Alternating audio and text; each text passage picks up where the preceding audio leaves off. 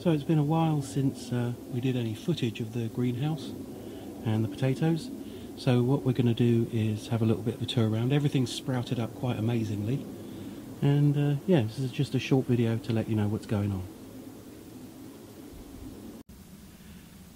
So starting from the back, the gooseberry got attacked by slugs, so it's having to regrow a lot of foliage, so that's slowed up its progress somewhat. The onions are doing okay, although I'm not seeing a great deal of sprouting. The carrots have gone nuts, they've been replanted into a much larger planter. The onions from seed, which are there. Sorry, I'm trying to get these in focus. They're kind of occluded by the corn, but they're not doing too badly. The raspberry is still a complete no-show. I'm going to consider that dead and use the soil for something else. The blueberry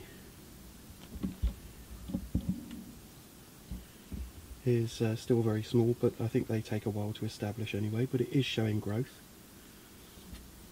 The blackcurrant, like, I'm going to have to stand back like outside the greenhouse to get it in shot, is massive.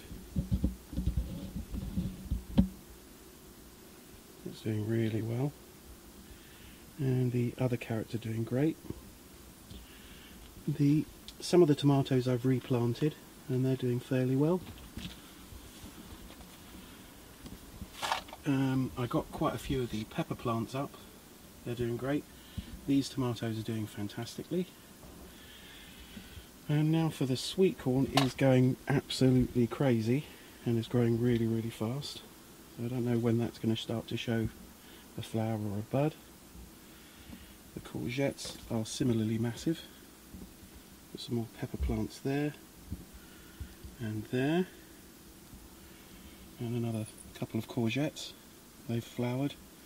I'm really hoping that they're going to start doing well.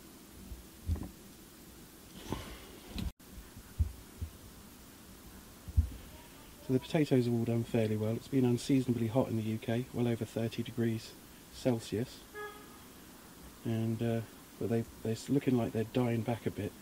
So in the next video I think I'll pull up one or more of them and see what we've got. The same with the carrots. So it's just a quick update. Don't want to take up too much of your time, just want to give you a heads up on what's happening on Project Greenhouse.